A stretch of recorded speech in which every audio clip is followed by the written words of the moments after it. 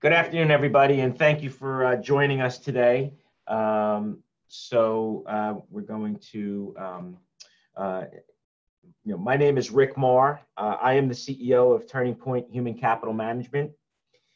We are a fractional human resources business with 24 HR human resources professionals. We started this business in January of 2010 in the depths of the last Great Recession. We don't know what this one's called yet. And we understand what hard times can do to companies and their employees.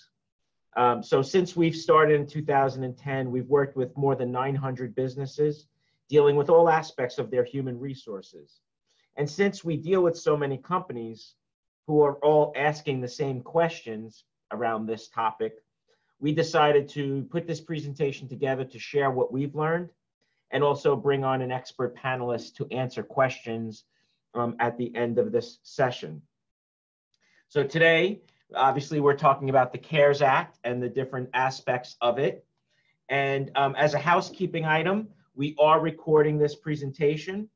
It will be posted on our website at turningpointhcm.com/webinars. Within a few hours, it'll typically be posted. So figure on tomorrow morning if you want to watch it or share it, it'll be on our website. We'll also send all those in attendance a notification when that is taken care of. We will have a question and answer session at the end of this presentation. So the presentation part will last about 25 minutes. And then we will have an SBA, Small Business Administration expert, to answer all of your questions. I will introduce him shortly. You may use the chat function on your screen for the Q&A session. So we're going to answer all the questions at the end. There will also be, at the end, after this is over, a 3-question survey that we'll ask you to fill out. It should take all of about 6 seconds, so it would be greatly appreciated if you did. And with that, we're going to jump in. So make sure if you have a question, use the chat function, but know that we'll get it at the end. All right. So why are we here? Right. So we're going to stay focused on one thing on this webinar: how to help business owners get the money they need with the current choices that are available through the 2 SBA programs. The first is the Economic Injury Disaster Loan Program, or EIDL, EIDL, I'm calling it to make it easy. The second is through the Payroll Protection Plan, PPP, which was recently passed by the House and the Senate, and then signed into law by President Trump on March 27th, 2020, which was last Friday, so just about 5 days ago. So as you can imagine, there are many questions surrounding calculations, definitions that are in an 880-page, $2.2 trillion bill that was passed, was conceived, debated, and passed between, 2 branches of government within days, which normally I don't think there's ever been many $1 trillion bills before. So there are some questions that are going to require further guidance, right? And I think we're seeing some information and guidance almost kind of changing on the spot, and depending on who is reading the bill and who is disseminating information, there's enough gray areas that there could be, at this point, different interpretations of definitions and things like that. Since some of this information in this session may be updated, we're going to do an updated webinar this Friday, April 3rd at 10 a.m. So it's what we learned today. We'll update as necessary so that we're ready for Friday, which Friday is also the day when you can start applying for this loan. As I mentioned, we have an expert panelist on this webinar to answer your questions. On the line, we have Jason Cole, the owner of Cole Capital Associates. They are he's an SBA program specialist, and he's an expert in all areas of SBA funding and has been advising clients for many years. He's been an unbelievable resource through this and can help any business, as he has already helped Turning Point Human Capital Management. Jason will be answering questions at the end of this presentation, as I mentioned. Additionally, I would like to recognize the Turning Point's banking and accounting team, as they are on this webinar as guests, but not panelists. First, Devin Kiernan. Devin is the Associate Group Director and Vice President for Signature Bank in Garden City.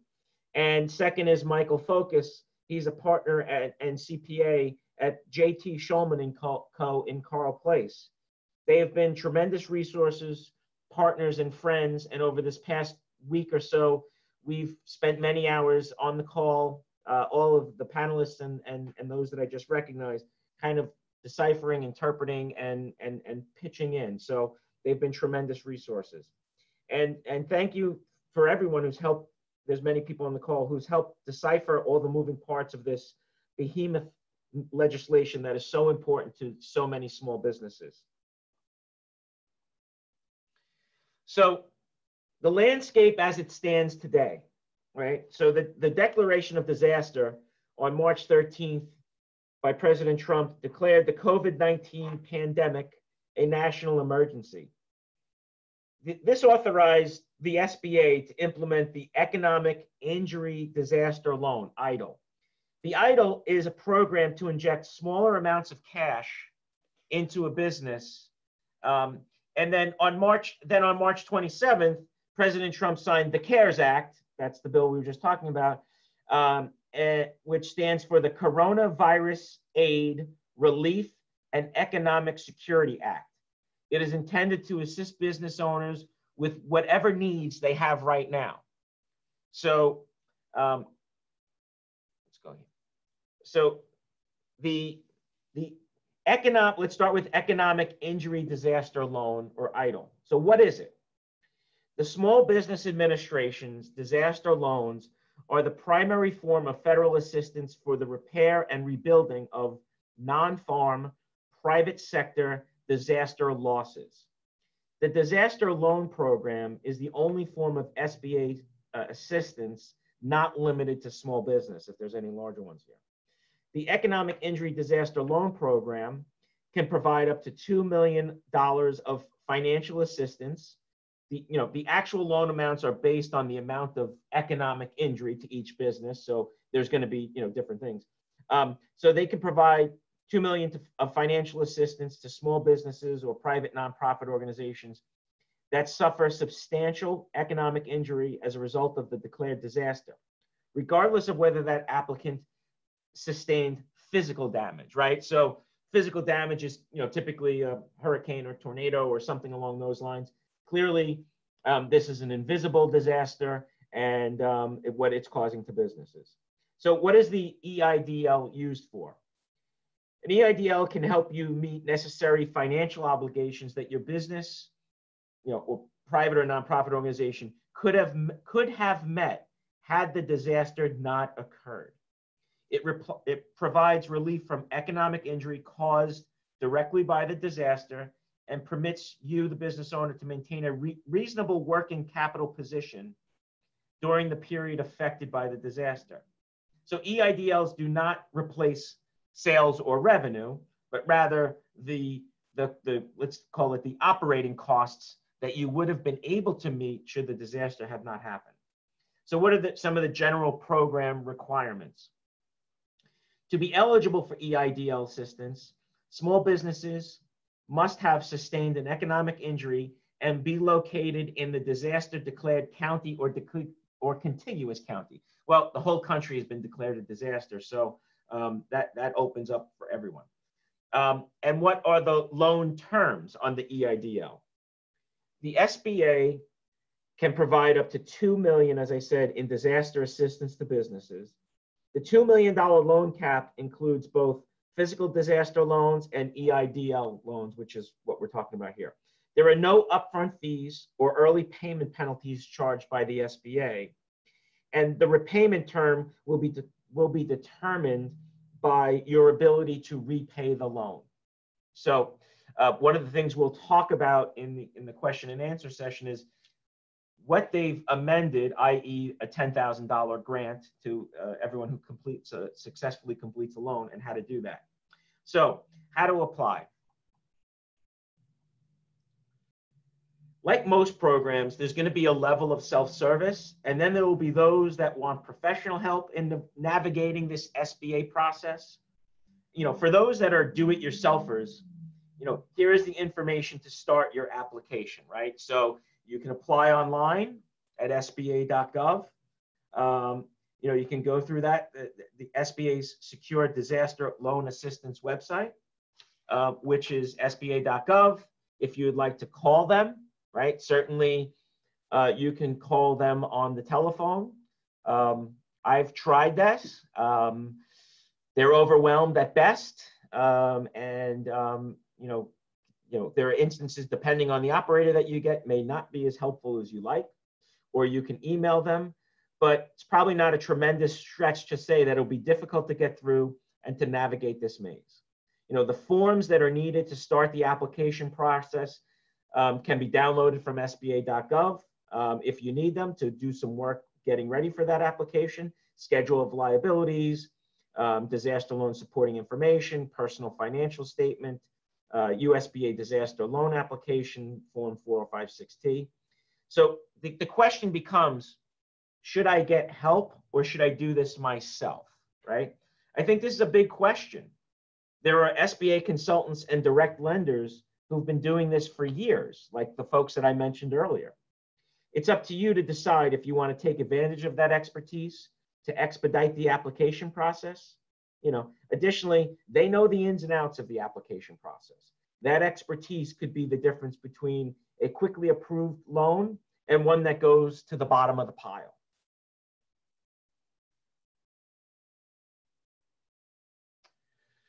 So that was the EIDL. Now we're going to talk about the CARES Act. So that's the Coronavirus Aid, Relief, and Economic Security Act.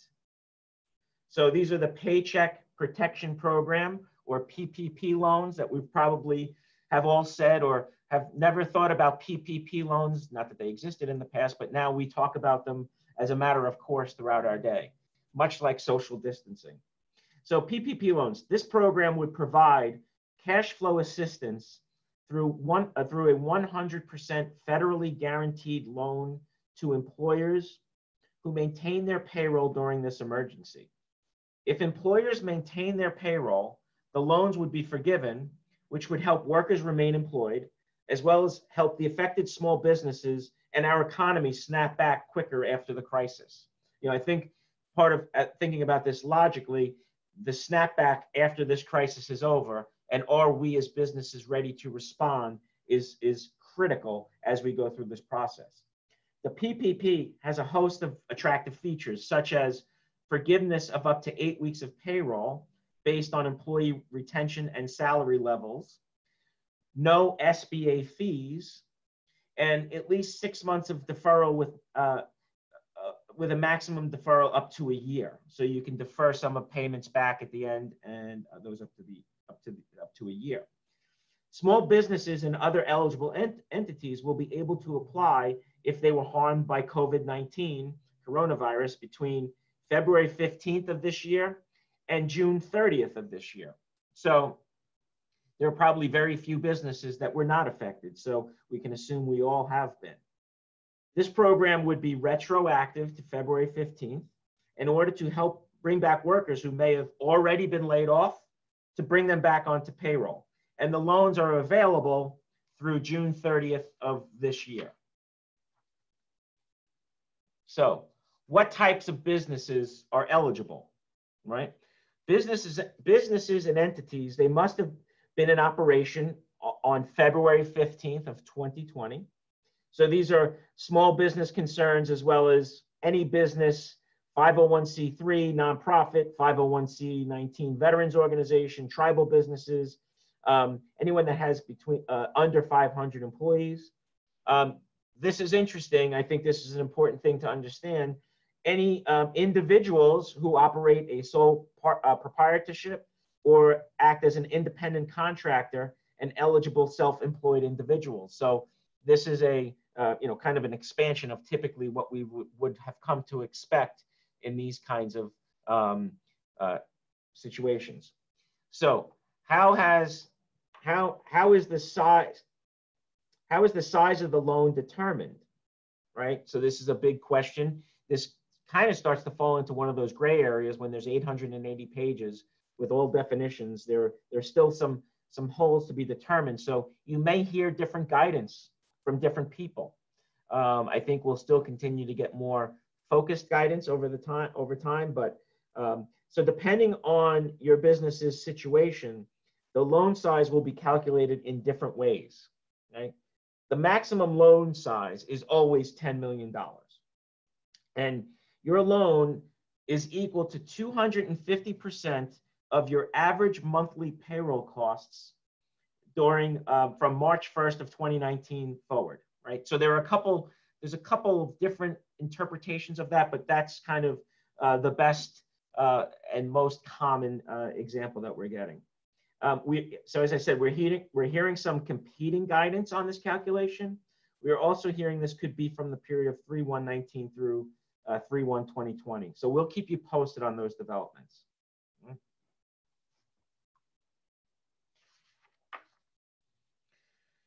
So this is kind of where we are. So the loan, max 50, if you were not in business. So this is how we're going to determine it. And this is really where the bulk of the questions are coming in right here on how to determine the bulk size of your loan and how to calculate it and what paperwork you should be collecting from accountants, banks, et cetera, getting ready for this Friday when those loans can be submitted for. So what costs are eligible or not eligible for payroll? I'm sorry, this is a little funky down here. So costs that are eligible for payroll: compensation, which includes things like salary, wage, commissions, or similar compensation. Similar compensation is kind of the where a lot of questions are coming around. So whether it's 1099s or business owners who take a guaranteed payment or distribution or some sort, those sorts of things. Payments of cash tips or any sort of equivalent. Payments for vacation or parental, family, medical, or sick leave, allowance for dismissal or separation, payments required for the group health care benefits, and any payment of any retirement benefits. So not necessarily the employee's contribution, but what the business is contributing to an employer, and a retirement benefit, 401k, that sort of thing. Payment of state or local taxes assessed on the compensation of those plans. And what's not eligible is compensation for either an employee or the owner over 100,000. So if you are a employee or owner that makes 110,000, for the calculation of this 250% of your payroll, your max amount is 100,000 that could be applied to that. So no one's not going to be eligible if they make more than 100,000. It's just 100,000 is the max that can go into that compensation. So those are the amounts that can go into your calculation, and these are the amounts that are not allowed to go into your calculation. So what are allowable uses of the loan or the proceeds of the loan, right?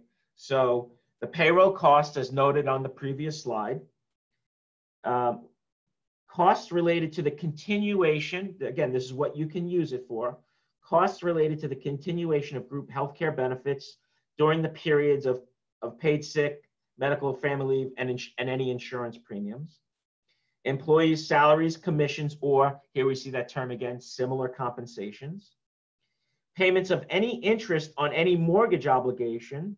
It shall not include the principal of the mortgage obligation, but the interest on that mortgage obligation. Any rent, including rent under a lease agreement, utilities, and interest on any other debt obligations that were incurred before the covered period, right?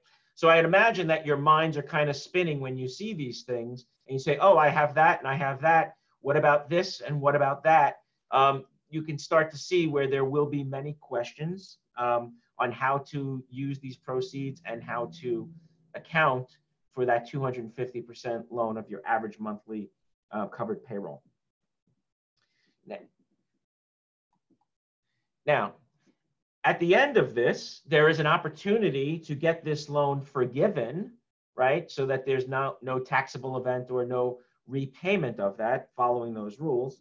So forgiveness on a covered loan is equal to the sum of the following payroll costs incurred during the covered 8-week period compared to the previous year or time period, proportionate to maintaining employees and wages, excluding those over 100,000, right? So we're never using any compensation over 100,000. Payroll costs plus any payment of interest on any covered mortgage obligation, right? Not including any prepayment or payment of principal on a covered mortgage obligation, right? So, they're not going to pay your mortgage, but the interest payment, plus any payment on any covered rent obligation, plus any covered utility payment. So how do I get forgiveness for my loan? So you must apply through your lender for forgiveness on your loan.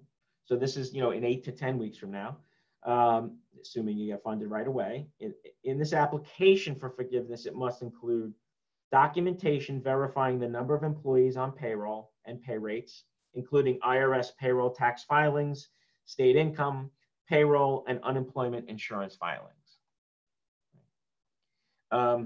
Documentation verifying payments on covered mortgage obligations, lease, rent obligations, and utilities, and certification from a representative of your business organization that is authorized to certify that documentation is provided as true, and that the amount that is being forgiven was used in accordance with the program's guidelines, right? So again, I think that there will be further guidance on this as we go along, and certainly we could talk about that in the question and answer sessions. So where should I go to get a PPP loan, right? And this goes back to an earlier slide. Where should you go? So all current SBA 7A lenders are eligible PPP loan lenders, and the Department of Treasury will also be in charge of authorizing new lenders, including non-bank lenders, to help meet the needs of small business owners. Obviously, there's going to be a rush on this. So the thought process here is start to think about who your team is going to be, right? So on Friday, when you can start applying for this loan, you can already apply for the EIDL on SBA.gov, but applying for this loan, two people, it's the old joke, two people walk into a bank, right? So think about it. If you're the person that walks into the bank and has a great banking relationship, i.e. you have some sort of banking manager, or you have an SBA 7 lender that you've used in the past, that is a great first start. For those that are going to be kind of walking into their bank and they're not really known by their bank, you're probably going to be a little bit on your own at this point. No one knows for sure. So it may make sense to have a banking relationship or an SBA 7 loan expert like one we have on the call today to help guide you through this and to help understand what they may be looking for, what different language says, so that your application goes to the top of the pile as best as possible. So thank you for sharing. We're going to get to our question and answer session, and I see we already have a handful of questions. Here is our contact information. Please feel free to reach out to us with any questions. We'll make sure we get you into connected with our experts. As I mentioned, we will also be repeating this webinar on April 3rd at 10 a.m. with any updates that we learn between now and Friday. So Friday is the day when the applications are supposed to be open for the PPP. So we imagine between now and Friday is going to be the difference, feel like the difference between, tomorrow and 10 years ago. There's going to be a lot of movement. There's going to be a lot of questions. There's going to be things popping up. So then finally, at the end of this session, after the Q&A is done, we will be you'll automatically get asked a survey. It's 3 questions long. It's 4 seconds. It's helpful to us to know how to tailor and what to look for and be prepared for when we do this again on Friday with whatever updated information. So I thank you very much. So with that said, let me make sure that I have our panelist on mute. And Jason, can you hear me? I can, Rick. Thanks. Okay, thank you. So I will read the questions out, Jason. It looks like we have a handful. Oh, let me share. Sorry, hit the wrong button. Hang on. Sorry, folks. That was the wrong button hit. Okay, there we are. Okay, so it looks like we have a handful of questions. Let me see what we have, and I will read them out loud and then ask Jason to jump in. Okay. So Riva has a question. If we have, and Jason, I'd say let's try to take maybe 2 minutes because it looks like we have a lot to get through. So let's make sure we can get through as many as possible. And if we have to, folks can contact us so that we can set up a call with you and them directly after this. Okay. So Riva asks, if we've already furloughed employees so they could collect unemployment, at what point do we rehire them and start paying them? Right. Everyone has the same question, especially in the restaurant business.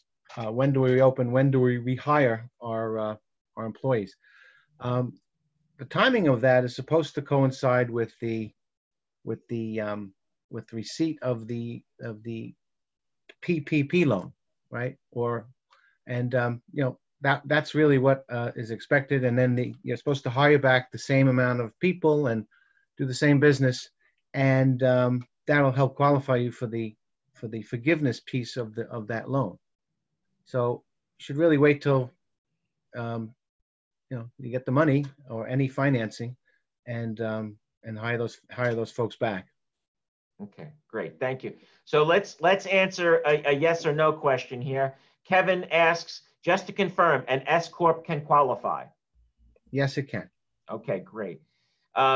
We have a comment from Laura, so I'm going to read it because I like it.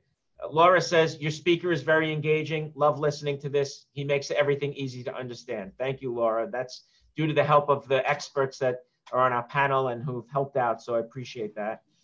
Ruth Ann asks, are workers' comp premiums part of payroll costs? I believe they are, because that's part of having employees. Okay, great. That's a great question, and here we go. So this is from Anthony. Is the 10K advance from the EIDL a grant and forgiven, or only if a loan is not approved? Right. That is an interesting question. To the best of my knowledge, at this moment in time, the 10,000 advance will be a grant and a forgiven event. So if you do the SBA application for the EIDL electronically, you are in line to get that 10,000 advance in supposedly a couple of days. So, and I believe that is a forgiven loan or grant or whatever you want to call it. If you don't get approved later, I don't know 100%. I don't think they'll claw that back.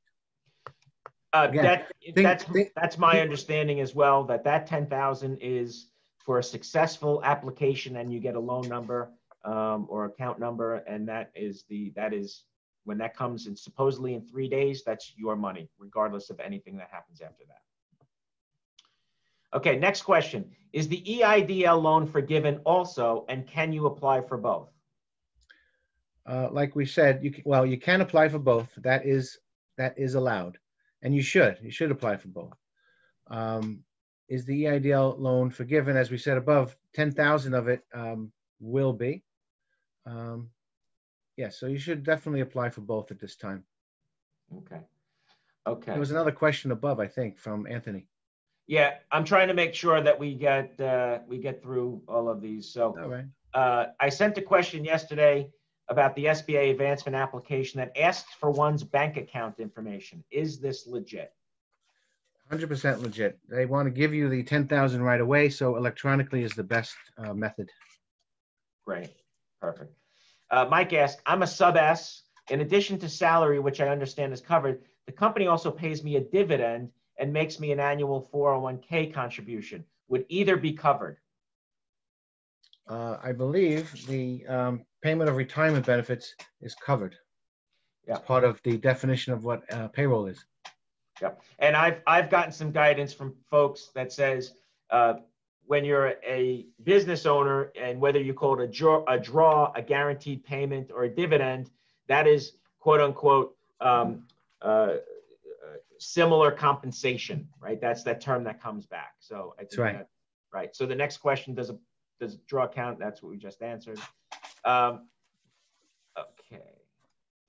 All right, so someone asked, I've sent my employee home and I'm paying her. Can I use part of the loan to reimburse myself for that time I already paid to keep them off of unemployment? I didn't quite get that. Yeah, so I think the question is driving at, so someone has not made a move yet, probably could have put someone on unemployment, but decided not to and continue to pay them. So Right. Can they use part of that loan to reimburse themselves for that time they've already paid to keep that person off of unemployment? Right. Well, the EIDL loan can be used for that purpose. That's working capital, supporting employees and salary. Or the other PPP loan can do the same. The big benefit of the PPP loan is the 8 weeks calculation where you can get that forgiven. So your 8-week period can begin anytime after you get the loan. Right as soon as you get the loan, counts 8 weeks, and you do the calculation and you submit for the forgiveness. Yep. Okay. So the fact that you kept people on during this situation, well, hopefully it's still in business. Hopefully they are doing business, but I don't. It's all just working capital. So basically, your question drives at is the EIDL money can compensate you for that? Yes. Okay. So the next is, and we can make this a quick one because it's listed on websites. How are banks and agents compensated? Is the money paid from proceeds of the loan or paid back by the borrower later? Right. There was no fees. There was no fees built into the borrower in any of this. The PPP loan, the lender servicing fees, any compensation to the lender is paid to the paid by the government. So it has nothing to do with the borrower paying. Okay, got it. So the next question, did you say, I can answer this, did you say 1099s can be included in the calculations? And that answer is yes. We have a lot of questions, so I'm just trying to get through as many as possible. We can stay on till the end of the hour, so we're going to try to get through as many questions as we possibly can. The next question, do the 8 weeks need to be completed by June 30th? It's a good question. I don't know if it has to be started or completed by that date, but I will find out. That's a good question. So my interpretation, just to kind of banter about this, is you can apply for this loan on June 30th. So just my logic, and I think it makes sense for Jason to confirm this. My logic says that if I can apply on June 29th, then the day that my loan is funded, that's when my 8 weeks begin. I agree. Okay, good. But we'll get more clarification on that. But I think that's probably how it works. Do you have to keep employees on payroll under the EIDL loan? No, you don't have to meet the same standards of carrying the same payroll that you did prior to the disaster using the EIDL. There's no mechanism for that EIDL. EIDL is to support you for working capital for 3-4 months, let's say, of all your fixed costs to get back on your feet. Okay. All right. So we got some more questions here. So let me just see if I can get through this.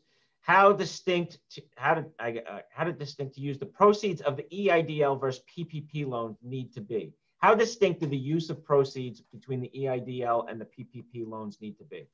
For example, can a PPP be used for payroll, rent, and other covered purposes for the designated 8-week period, and the EIDL be used for overhead expenses outside of the 8-week period? Yes. The 8-week period has to be documented with the payroll information and all the evidence of payment of either rent or utilities and such things during that covered period. Outside of that covered period, use of EIDL funds can be for the same things, as long as that is, also you can, as long as you can document that during that period. Exactly. Okay, great. So if they're thinking of applying for both the EIDL and PPP, does it make sense to do one before the other? You should be doing the EIDL today, and PPP anytime once it's opened. You can prepare for the PPP, and you should be doing them both right now. But the EIDL is open and ready, and once you submit your EIDL application, you will be getting that $10,000 advance. Okay. Okay. So what happens if my employees are already applied for unemployment? It's all built into the mix there. That's a support system that's been put in place in the interim until we're allowed to leave our houses and get back to business in earnest and go out and mingle. The employees on unemployment is the bridge to get us through to the point where you can get your employees back working in a business that's actually, viable and working. Okay. We kind of talked about this earlier, but just to reiterate, how much should we budget for a 7A loan professional? How much do they charge?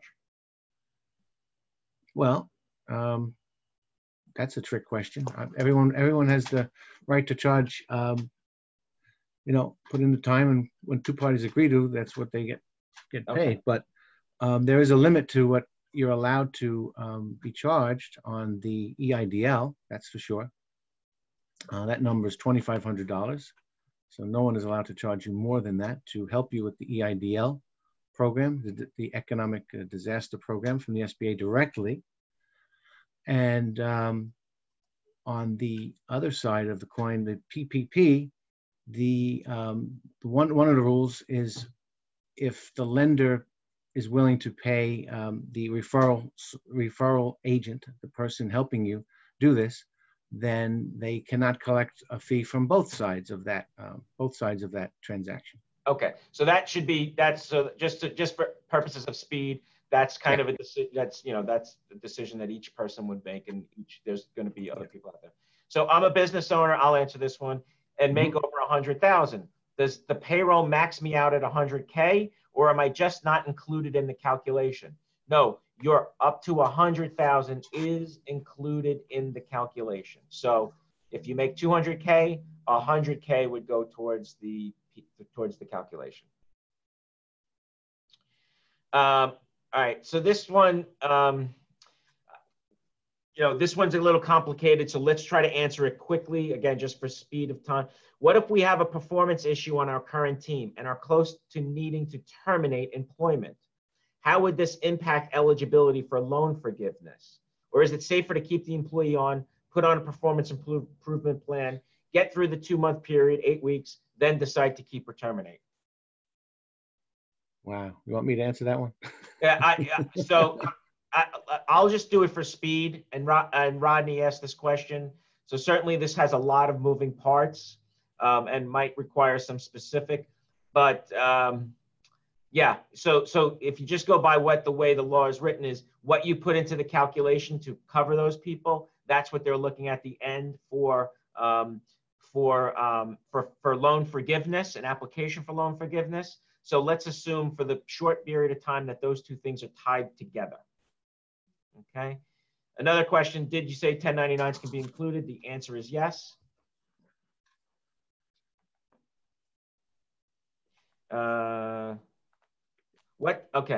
What docs are needed for a care loan?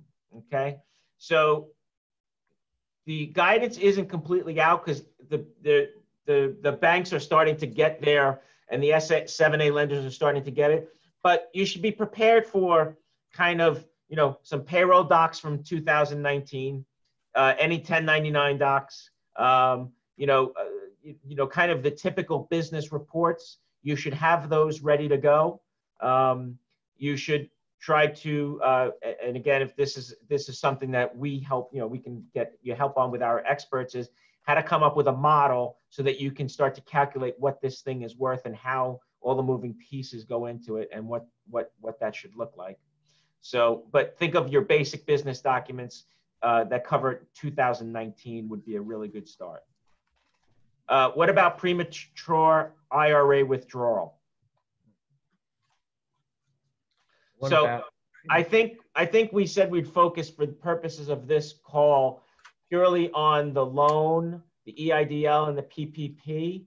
However, I do believe, don't quote me on this, I do believe that there are provisions in there that that waive some of the taxes and penalties and fees on IRA withdrawals and those investment accounts, but that might be for a different call. Are owners' distributions considered payroll? That comes under that that blanket category of similar compensation. Yep. And I think this next question falls into the same category. Does K1 income count towards PPP for sub S if still below 100? I think that's the same thing. It's that, or similar compensation is kind of the collection point for all of business owners who don't traditionally take a traditional paycheck. Yes, quite possible. All right. I have a client that defaulted on a previous SBA loan and saw in the payroll application that if you answered yes to defaulting, they can go elsewhere to get the payroll relief loan. Quickly on defaults on previous SBA loans, if you would, you have a sense of that? As far as I know, the 7A rules are very clear. If you defaulted on any other federal government debt, federal government guaranteed debt, that would be an FHA house, that would be a student loan, that would be a traditional SBA 7A loan for business, then you're not eligible to participate in the EIDL. And I kind of assume that you can't do the paycheck protection. However, the questioning that's asked on the new paycheck protection application may not entirely cover all those situations. So, do I really know at this point? It's an interesting question, but all I know is the 7A rules specifically in the core of the 7A rulebook says any federal government loan defaults is a no-no. Okay. So next question, let's just because we have so many questions we have to get through. So folks, I'm going to, say, look, we're going to answer each question just so we can try to touch as many people's questions as possible. So under the PPP loan, does it require employees to be actively at work? So industries like restaurants and with social distancing in place, folks can't dine in. It seems the loan could be used to pay employees and keep them on healthcare, which helps the economy. There was a little break in the audio here. I didn't hear the whole thing. Can you hear me? I can hear you. All right, under the PPP loan, yes, does it require employees to be actively at work? So industries like restaurants with social distancing in place, folks can't dine in. It seems the loan can be used to pay employees and keep them on healthcare, which helps the economy. That is, I think that's accurate to some degree. Ideally, you'd want to have, social distancing come to an end, get the loan, and then have people dine in and have a good time. But if you think that specific situation through, and you're keeping up a full payroll for a restaurant that nobody's coming to, it's a little strange.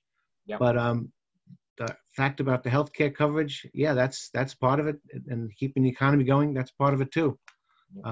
Just getting money put back into the economy. That's the goal of this whole prospect. Yep. All right, great.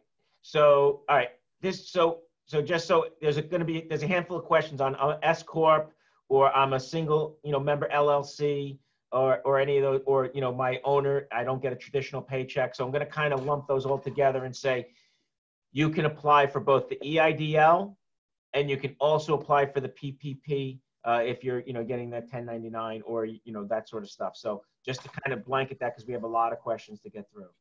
So for the PPP, do we submit payroll documentation for the loan application? The answer is we haven't seen the final guidance, but the best guess is they're going to look at, your 2019 payroll, NYS 941s and all those sorts of things. Any of your 2019 1099s, all that kind of stuff. Mm-hmm. The EID loan formula, that you apply, I'll answer this just to move forward a little bit, Jason. When you apply for the EIDL, you put your top line revenue in that they ask a question about, and then you put your cost of goods in. And as best of my knowledge, yes or no, Jason, they come up with the formula and what the amount is for your business. Yes, one of the main objectives of the disaster loan in general, for any disaster, is to provide those 3-4 months, maybe in this case more, of that working capital and expense coverage that people need to get through it. Okay, great. This is a great question. So does the government look at personal financial wealth, even if the business is very hurt from the disaster? So personal wealth, personal guarantee, those sorts of things. Right. So for this purpose, in both the EIDL and the PPP, normal SBA rules are thrown away. So one of the rules is personal guarantee, gone. There's no personal guarantees of any shareholders on these loans. Number two, there is something they call, credit elsewhere test as part of the 7A rules, which means, is there personal wealth somewhere that can be used before the government steps in to help? That rule is thrown away in both of these loans as well. So the idea being you're qualified, everyone's qualified because there is this economic distress that we're undergoing is causing the need. So that's the qualification. Great. Not the personal guarantee. There's a small home daycare, or let's call it any business, that is now without income qualifies. So I'll just for speed, they're going to look at your 2019 information because they know that you've now been hurt by this disaster. So when they asked for, on the EIDL, they asked for, I think it was March to March, top line revenue and cost of goods in their calculation. Right. So do you know if venture-backed companies startup qualify for PPP and or EIDL? Well, venture-backed. So I think just. They mean like a shareholder and an investor. I think they're asking if there's an investor. And I think whoever the owner is, right? If it's an investor or whoever that is, and their business is less than 500 employees, they'd be eligible to apply. It will ask Correct. Who the shareholders are of the business on the EIDL application. So that's the assumption that if that business is paying people and has suffered a disaster, that under reasonable circumstances, they would be eligible to apply and potentially get these funds. That's correct. Okay. All right, good. So we asked that. So we have a few more here. Let's go. We have 9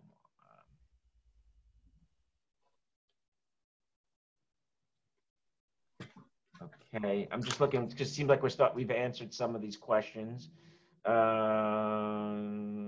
Okay, this is a good one. After the 8 weeks of loan distributions to the employees, if things are still bad, can the employee go back on unemployment or be furloughed if need be? Yeah, I was reading that one that popped up. I haven't thought about that. I don't know precisely. I don't know.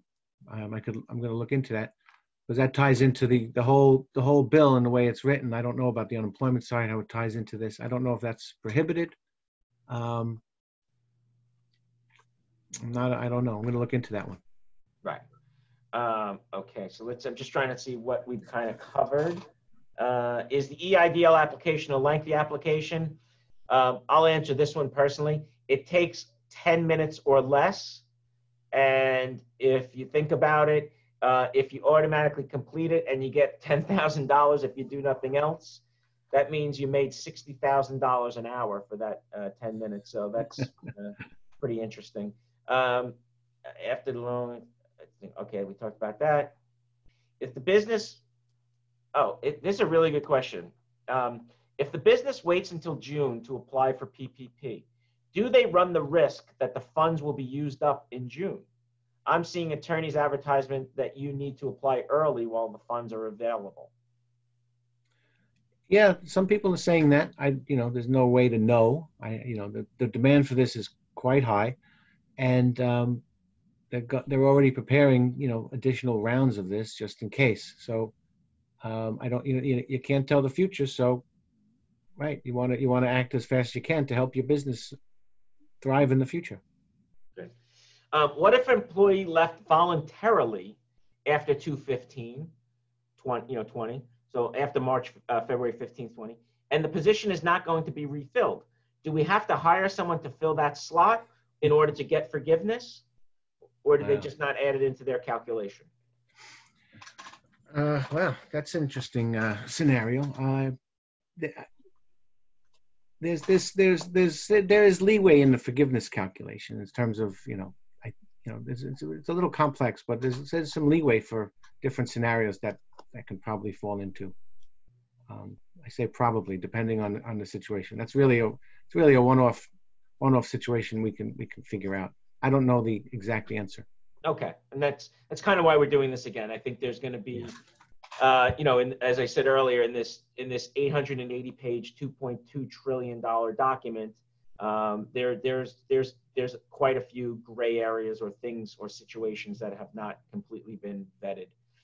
So the next question is, I can answer this. Sorry, I got in late. Will the recording be available? Yes, the recording will be available on our website by tomorrow.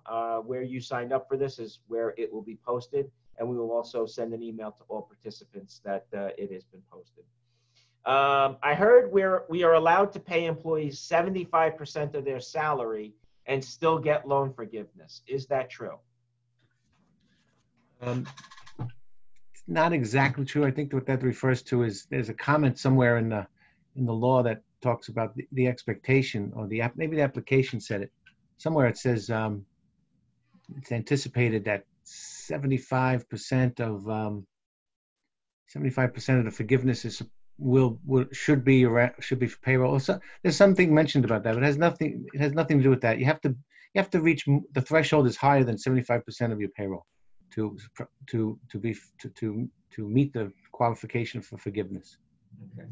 What if your business just opened in January 2020 and was affected by this disaster?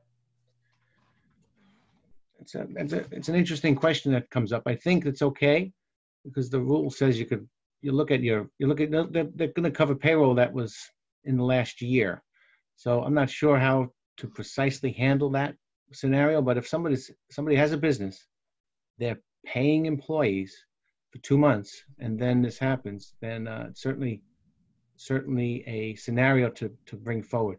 Got to examine a little further, and but keep in mind the SBA is really all about the story. Now, everyone has a unique situation, so the law can't accommodate every scenario. And like Rick said, it's still in development, and it's still, as we speak, the SBA is still giving guidance. So yeah, we're all figuring it out as we go. And I think that goes back to the earlier comments within the presentation part, is who is going to guide you through this is maybe the difference between success and failure, right? So you need to kind of figure that for your own business. But I would also think that part of this in that question would be the EIDL. There might be top line revenue for those couple of months and costs. So I certainly apply for the EIDL. Right. So that exactly should happen. So yeah. Okay. So if I am a W-2 employee of a company, but I also receive a 1099 to my DBA, am I entitled to the EIDL? So the question is, the 1099 employee going for the EIDL? Yes. Right. Well, if the 1099 employee is getting paid to a company that is its own independent thing, and they do work as work for as a business, bona fide business somewhere else, paying rent, maybe doing work for other people, that argument could be made. Okay. But if it's solely paying 1099 to an individual just because that's the mechanism of that particular office or business, then I would say no. Okay. So another question: can an EIDL applicant be a business which has a non-resident 20% owner? So 20% ownership is a non-resident. Can they apply? Right. So if controlling ownership is a U.S. citizen, I think that would work fine. All right. If you're not operational, you're supposed to be paying employees their full salary. Okay, we kind of talked about that. I'm just trying to get this in the next couple of minutes. So where did you read that the 10,000 EIDL is a grant? You asking me? Yeah. Well, that's a question that Mitchell is asking. So Got it. I have my opinion, so I can. Yes. Right. There is language within somewhere within the application. Within PPP that talks about the grant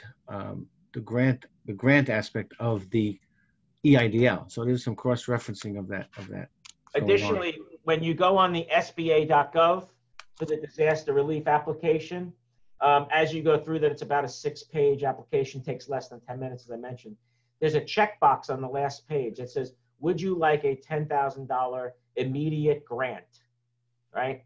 And you check that box and it asks you to put in your bank account number.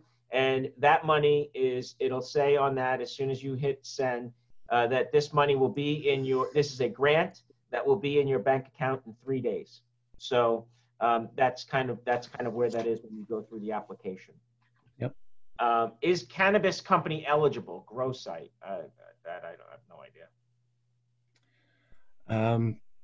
Cannabis, hemp. If it's industrial hemp, that's a federally legal thing. So if it's industrial hemp, I'd say that would be something that would be fine. If it's a cannabis, that's not federally legal at this point, so that is not eligible. Got it. All right. We just got another question. So we were through them, so we're still here. So no problem. If you have more questions, just throw them up. Can you apply for EIDL and not use the loan? Of course. Okay. You could take it and have it on reserve, and then just give it back when business starts to thrive again. There's no prepayment penalty. Okay. What happens if you are a permanent resident and not a citizen and you own the company 100%? Can you still apply for EIDL? So you're a permanent resident, yes, but you're not a U.S. citizen, and you own the company 100%. Can you apply for the EIDL? Right. There's a huge provision in all the SBA 7A rules that talks about citizenship and every nuance of what the status would be. Permanent residents, if you meet certain criteria, are eligible for 7A. So I believe I'd have to dig into the rule book of the disaster loan program, but I believe there is provision for all varieties of status to be eligible. If you're a business owner paying taxes, bona fide U.S. company, I think that's accounted for. So I want to say we could find out. We could find out. Yeah, and I want to say when I did the SBA, when I was on the site, like any question, are you a U.S. citizen or permanent resident? Like it asked that kind of a question. Right. So I would think that the answer is yes, because I just use logic. The goal is to have the employees of this company that's owned by a permanent resident but not a citizen, to keep them working, because they're no different than any other employees. True. So, all right. So someone just wrote, doing the disaster loan right now, does the owner count as an employee in these forms? Thanks for all the info. Yeah, if it's a sole person, I would just put 1 in the employee box. Right. So, but if you're an employee in the traditional sense, whether it's a traditional W-2 or other, what was the term that they use, or similar compensation, that to me says the employer should go in as in the employee count. Right. Okay. Let's see here. So I think we're through all the questions. We're right on the hour, so that's great. So I want to thank everyone for coming here. You will receive a 3-question survey. We please ask you to fill it out. It'll take you 10 seconds. And we're going to be back on Friday. So you can go to the website again to register as you did here. So anything that's updated between now and Friday morning, we're going to try to have additional guidance. And on Fridays, the day that everyone's supposed to be able to apply through their bank for the PPP. Good advice. Use the EIDL in the meantime. But more importantly, think about who is going to guide you through this process, right? Who's the expert that's going to help you? So if we can help, please reach out. We'll make sure you get in touch with our experts. Otherwise, we thank all of you. Have a great day. Everyone stay safe, and hope to talk to you all soon. Have a great day. Thanks, Jason. Hey, thank you for having me. I appreciate being of help. All right, Jason. Have a great day. Jason of Cole Capital Associates. Thanks so much. All right. Bye-bye. Have a nice night.